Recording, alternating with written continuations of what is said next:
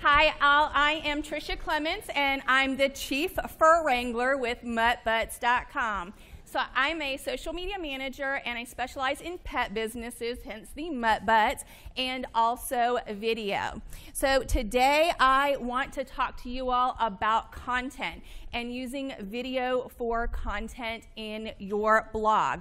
But first I want to tell you a couple things. So there are my two rescue mutts, Reedy and Margie. I love talking about them and showing pictures of them. So also, I'm a little obsessed with tiny houses, and I kind of like the color purple just a little bit.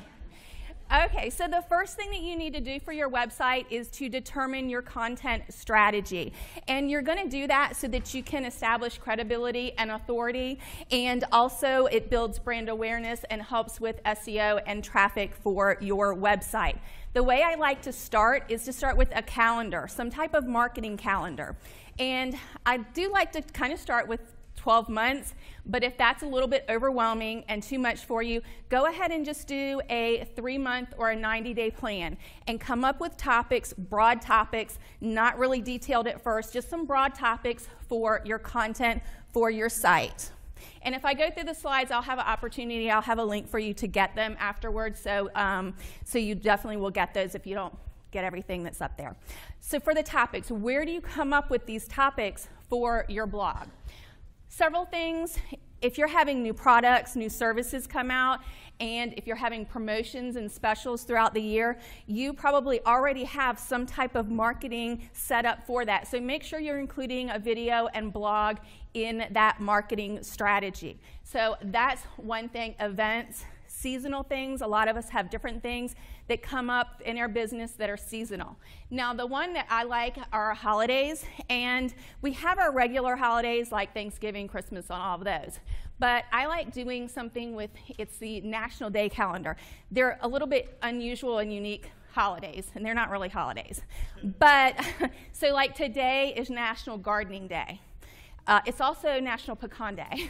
So basically every day of the year has like at least 4 or 5 different days on there. So you can pick something and just make it unique and use it for just an inspiration for your blog content. For instance, I do pet businesses a lot, and April is National Stress Awareness Month. You know, we're all stressed out in our businesses. And so one of the things I like to do is take something that doesn't necessarily completely relate to your business industry, but do a twist on it so that it does. So what I did was said, what reduces their stress level so much, but our dogs? So I said, well, instead of talking about our stress, why don't we say, what are some ways that we can pamper our dogs and show that we appreciate them? So that's just an idea of taking something like National Stress Awareness Month and associating it with the pet industry. So that's just an idea so that you can see what I'm talking about with that. Video and also live stream, Facebook Live, all of that.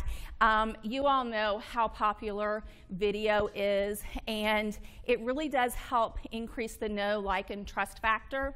And one thing is people want to get to know you. They don't necessarily want to really know your business. They want to know who you are, who they're working with, and who they're dealing with. That's why video is so important. It helps with that know, like, and trust factor really well. It also helps increase engagement online.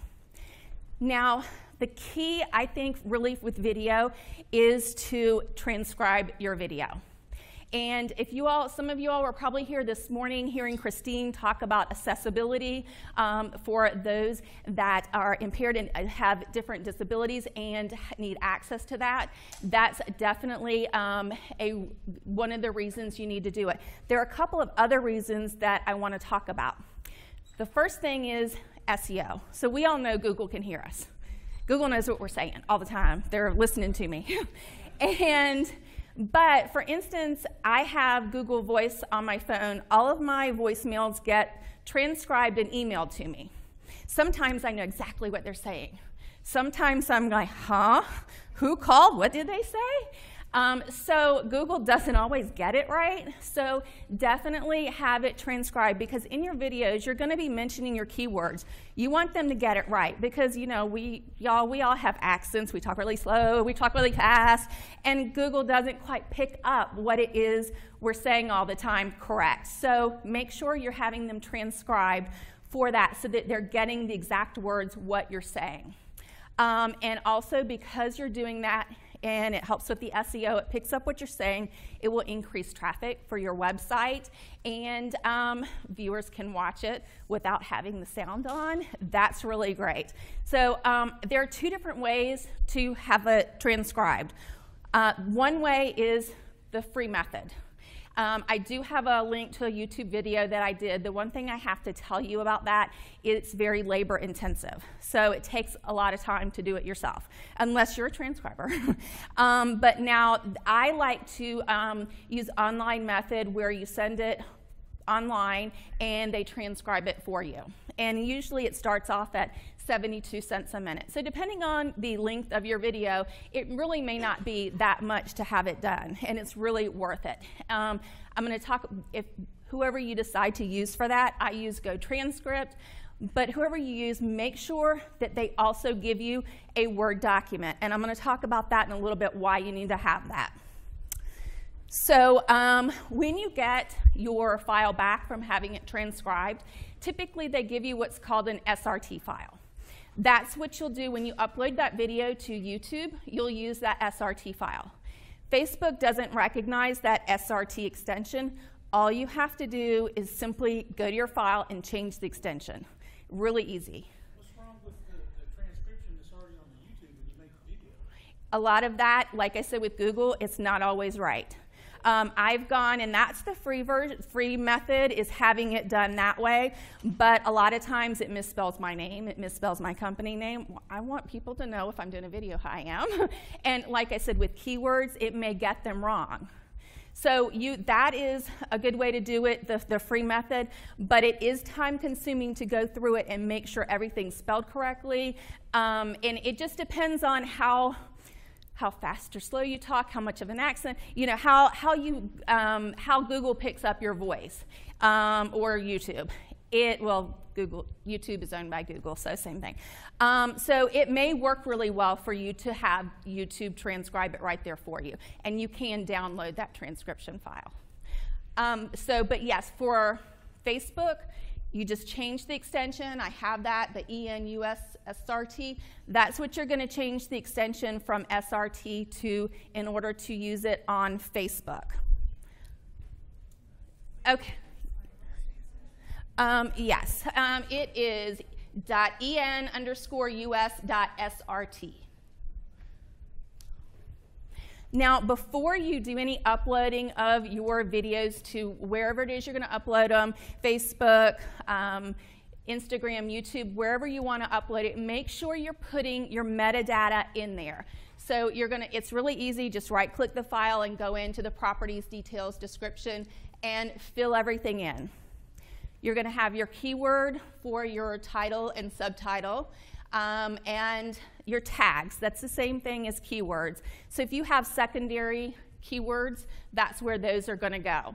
And also your comment section, 1 or 2 sentences about your video, what the whole gist of your video is about. They have a section there for you to 5-star it. My videos are always 5 stars, so I 5-star it. I'm not sure if they count anything towards that, but I decided, oh well, it should be a 5-star. So, okay, so now here's a big tip for you. Did you know if you do a Facebook Live, and after you finish with your Facebook Live, if you think this is a phenomenal, I did so good, what you can do is send that off and have it transcribed, and afterwards go to your Facebook Live and edit it. You can upload a transcription, because Facebook loves Facebook Live, even more than just regular video. They love their Facebook Lives. So afterwards, if it's getting lots of attention, you can have it transcribed and uploaded, so whenever you share it or someone else shares it, that transcription will then show up on it. And that is only available for pages right now, not profiles. It's Facebook, so who knows when or if that might change. So your content. What are you using your videos for? You're going to use them for any number of things, your blogs, your newsletters, your social media posts. You can use them for lead magnets, online ads, all kinds of things that you want to use your blogs for. And I almost forgot, I want to have this passed around, and anyone who's interested, please put your business card in it. If you don't have a business card, write down your name, address, and phone number, and I'll be doing a drawing. It'll be for a free 30-minute video chat with me, so that'll be going around the room, and we'll get that at the end. So just let me know if you have any questions. I'll do that towards the end, but those are the 3 things you'll need to have on it. Okay. So your blog, you do need, I mentioned the Word document that you're going to be getting when you get your transcript. This is what I use to create my blog. We talk a lot differently than we write. So I will just basically go down and take the Word document, adjust it for a blog content, put in the headings, put in links, put in images, a click to tweet. I always like to do that. Just basically optimizing. Now, your keywords, of course, make sure they're in there. Now, when you're putting your video in there, don't just upload your video to your website. First, it takes up lots of space, but you also want to have that social media share and everything that you're getting from people viewing it. So YouTube, Facebook, Instagram, when you post that video on those sites, you're able to get an embed code. Use that, because when someone goes to your website, let's say you used Facebook, and they watch the video, you'll also get that count as a view on your website, on your Facebook video that's posted. So make sure you embed it and don't just upload it to your website. Let's see, and then of course images, I think I mentioned that. Okay, then I will take the blog that I just did, do a couple of sentences, and do a newsletter. So the main reason I want to do a newsletter is to send people back to my blog, because that's what I really want them to do, is come to my blog and read it there. So I use the newsletter to do that, link to the blog. I also sometimes put the video there in the newsletter as well. And your social media, of course, all the different social media things, places that you're on, go ahead, make sure that you are putting that out there and using it for stories, ads, and promotion. You can even take little clips of your video and put that out there as well. And then the main thing is to make sure that you know that the goal for your social media is to lead them back to your site and potentially for a sale. So when you're sharing your content, you do need to have something, some type of call to action to get them interested in coming to your site or to sign up for your newsletter, which then lets them know about everything that you've got posted on your website. And again, I mentioned the call to action, whether it's having them comment and engage with you, or sending them to your website, or also sending them a lead magnet. Okay, so basically the main thing that you need to know about video is it's a good way to just consistently add content to your website. So you are having your video and creating your blog and then sharing that, sharing the video. It really is a good way. The main thing you have to do is just prepare and plan for it. That's the most important part, is to prepare and plan and use video. And yes, this is my Margie. Done is better than perfect. Just do it. Just do it. And then, let's see, I have one little thing here. So I have, oops. Well, this sound's not on, but let me go back. So, so I had her on here, but yeah, so let me go back down here to it. I thought the sound wasn't on, but maybe you. Okay. I'm not sure. Are you seeing that? Okay. Okay. Okay, yeah, you can hear it. Okay, so that's Margie. And she loves doing that and showing off. So I do have a free checklist for you, and it includes everything as far as preparing to create a video, creating a video, different tips that you need to do for that, and also after you do your video, what you need to do. So that's at muttbutts.com/video checklist.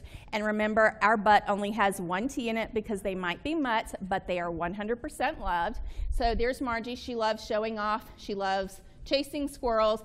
And you see the little acorns at the bottom of the last couple of slides. That's because your goal is to be the squirrel.